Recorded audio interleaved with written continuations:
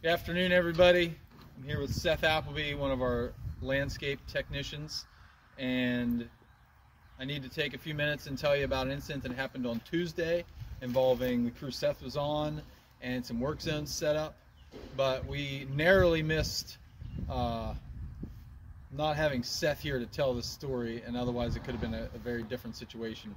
But to emphasize on the severity of it, I'm going to have Seth tell you exactly what happened. So hopefully we can, as you'll find out, we couldn't have prevented this 100% from happening, but there's a few things that Seth did that kept him alive. So what happened? So it was the end of the day, and we were wrapping everything up on our job site. We had our safety set up out, and it looked like this. Your work zone. You had your work zone. We had our work zone out, and we were taking our cones down at the end of the day. My two foremen were talking to the homeowner on the other side of the house. We were along a township road, double white line. We were well off the road, accurate safety setup. And as I was taking the cones down, one by one, I got to the back of our dump truck. And by the time I got to the back, I was picking up our last couple cones, and as I picked up the cones sort of at the back of the trailer, I looked up, and coming towards me was a driver under the influence. And as I talked to Aaron after, if I would have picked up the cones, you know, not facing the line of traffic, I wouldn't have had any chance of getting out of the way. But luckily, since I saw him, I was able to dive into the mulch bed and escape getting hit by a vehicle. So, Ethan, I want you to stand like here. So if we pretend this is the back of the truck,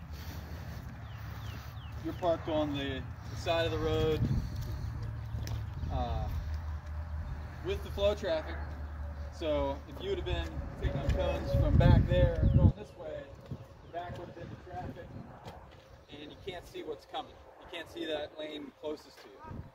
So luckily, or just out of common sense, because Seth's a smart guy, he was picking up cones facing traffic, which is what we all should do, and he was able to see the driver veer off out of his lane. And then I'm going to throw this picture onto the end of the video, but you'll see what happened. The driver struck the back of the truck, possibly totaling one of our landscape trucks, and then his vehicle rolled out onto the road.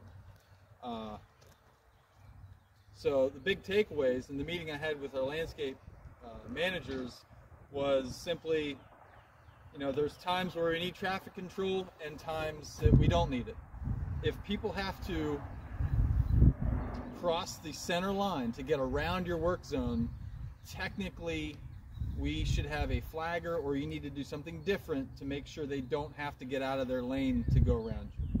Now that varies work site to work site, whether it's a state road, township road, it varies a lot, but the big takeaway, two big takeaways: make sure you can get off the road as much as you safely can without obviously destroying property or anything like that, and give yourself enough room to work. Obviously set up a basic work zone like we do with cones, transition cones, and then straight line along the truck. And when you're putting cones out and when you're cleaning them up, never turn your back on traffic. I see so many flaggers for other companies, Flagger Force, Penline, Aspen, all those big crews that are out along the road, that have their back towards traffic. And I don't have to be the one to tell you that you probably have used cell phone, text, sent an email, answered a call, or like this gentleman, have been under the influence of something going down the road, and it doesn't always end well. And for that guy, it didn't, and it could have ended terribly if Seth wouldn't have been a cat on his feet and facing traffic when this all happened. So I appreciate you're still here and that you thought quick, and yeah, hopefully everybody can learn something from this.